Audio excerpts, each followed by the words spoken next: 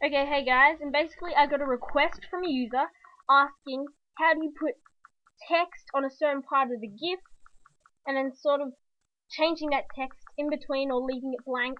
Well, I'm going to show you, and I'm also sorry for the very late video to your reply. So here we go.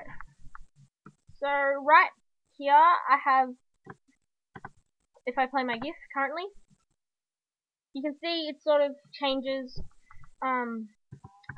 frames to something else, and only on, see down here in the frames, I only want text on this, and then I want a separate text for this part. So what we're going to basically do is we're going to, do what we normally do with text, and just go on the first frame and type in anything you want. We're going to place that text in the middle. Oh, sorry about that. Okay, so now let's play it. And the problem here is that it runs all the way through the GIF, and we only want that certain text to be on the first half of the GIF. So now, stop that.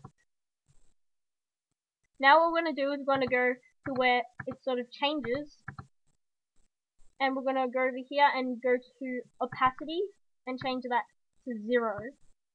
And as you can see there, the text has disappeared. And what you have to do is you have to do that to all your frames, the ones you do not want text on. Unfortunately, I do not know a shortcut to this, so if you have the patience, yeah, you can get a really good GIF. So now we've done that, let's play it, and as you can see there, the text disappears on the frame we want. Huzzah! You can actually leave it as that, but I'm also going to show you another part to it.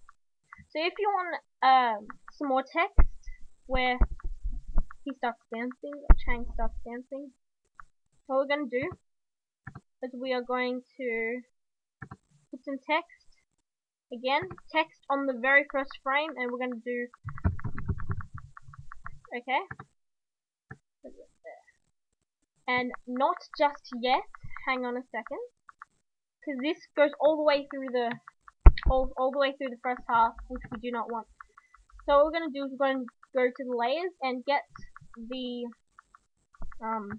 little layer that says iRock on it, or whatever text you have, and put it under, yeah, just in between the very first, we'll just zoom in there, sorry about that, just in between when it, the GIF exchanges to the next GIF, that's when we put our layer there. And from that, we can play it, and hey there, I rock, hey there, I rock, and basically that's it. And also you can drag it to whatever positioning you want. Yeah, mine's a little uneven, and that's it. So hopefully this answers your question, and yeah, helps you out. So also I'm sorry for the late reply, and because I've been really busy, and yeah, thanks guys for watching.